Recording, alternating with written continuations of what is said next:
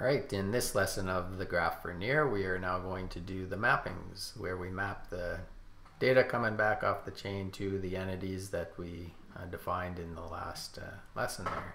So our account and log entities. So if you remember back in a couple lessons ago in our subgraph.yaml, our manifest file, we defined, or we said there was going to be this receipt handler here called handle receipt. So now we need to define what that actually looks like.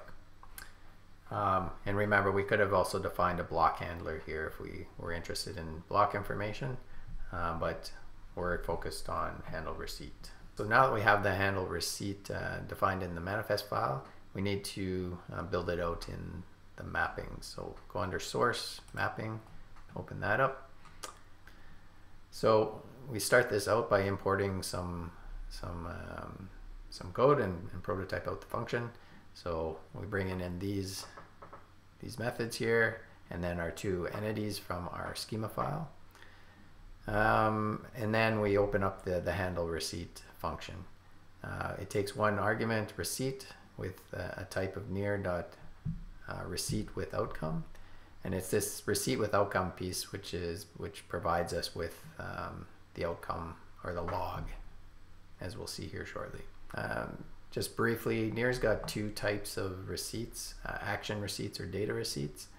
Data receipts contain data for an action receipt with the same receiver ID, but we're not going to go into detail on them because they're not supported by the graph, and what we're focused on here are action receipts.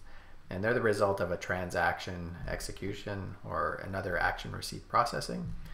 They'll show up for one of the actually 8 actions that might occur on near: a function call, a transfer action, a stake action, add key action, a delete key action, create account action, or delete account action. I think I said 8, there's actually 7, apologies there. But of those, the function call action is the one that we're going to be interested in with this implementation. Because that's the one where for every function call that was called in the contract, if the developer put in a log, that's where it'll get returned, and where we can have it indexed and then grab the information that's coming out of them. So what we do here is, for each of the actions on this receipt, we loop through them and call this handle action function. The handle action takes 4 arguments, which basically makes things available to us to play with. But it's this outcome, near.execution outcome 1, that will contain the log array that we can deal with. All right. So basically, we'll step through this file and show how that gets implemented here. So once we call the handle action function, first thing we do is make sure that the kind of action that's being called is a function call, and if not, we'll just exit and go on to the next thing. If it is a function call, then we're going to create or instantiate a new account entity or object, and then we are going to assign the function call of that action to this variable here, so we can do a comparison. And that's where we do this comparison next. We just if statement, if the method name is equal to, in this case, put did, which is the function that we want to listen for in the contract. If it's equal to that, then we'll start doing some processing here. So first thing we'll do is get the receipt ID, which comes from the receipt object there, and then we'll assign that to the signer ID of the account entity. So if we look back into our entities here, just to create the linkage, we have the account and the signer ID here. So as you can see, we're going to start filling out the mapping the data coming back to the properties of each of these entities.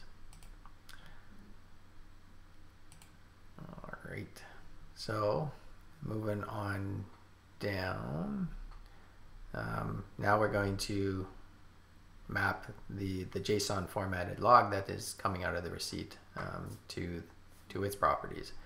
So we instantiate a new log entity, And then we first make sure that there's actually a log there and it's not null. As I stated before, our outcome here with our near.execution outcome is where we find that in the first element of the array that's there. So assuming there is something, then we'll process some more. We assign the ID to the receipt signer ID, and then we start parsing out that JSON object that is returned in that log there.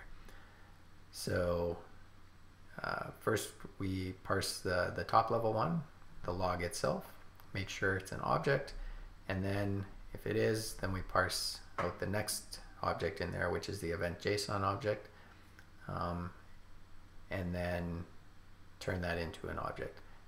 We loop through all the entries of that object, or all the keys of it, and compare them to the keys on the entity that we created for the log. And if they equal 1, for instance, if standard equals standard, then it assigns the value of that key, the standard key, to the property or the field on logs standard. And it does that for each of the other properties that are there, so that if the log contains something that maps to the entity, it populates it with the appropriate value. That takes care of the event JSON piece.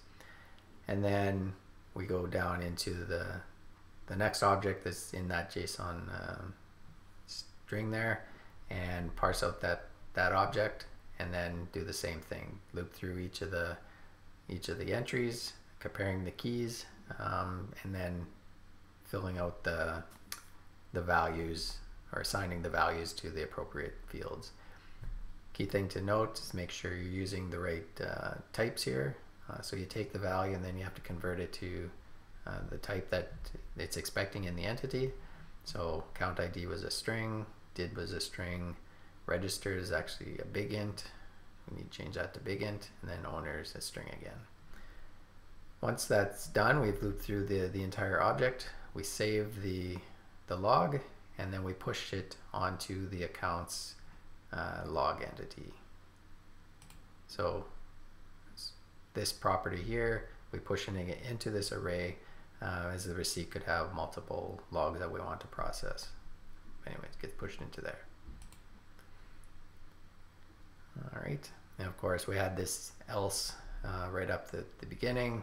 If the method name was, if the function call was not a method name to begin with, then it's not even going to do this processing, so that's just handling that piece there. And so this is where you're going to implement the exercise in the lesson, and basically do what we just did here for the put did method for the init method. And you want to make sure you do it before this accounts.save piece here, because that will ultimately save the account entity and finish off the mapping. All right, so I'm going to fill in the solution here,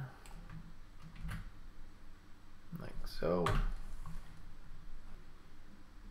And our subgraph is now complete. So we've completed the manifest, we've completed the entities, and we've completed the mappings. So those three things together are our subgraph, and we are now ready to deploy to the hosted service, which we'll cover in the next video.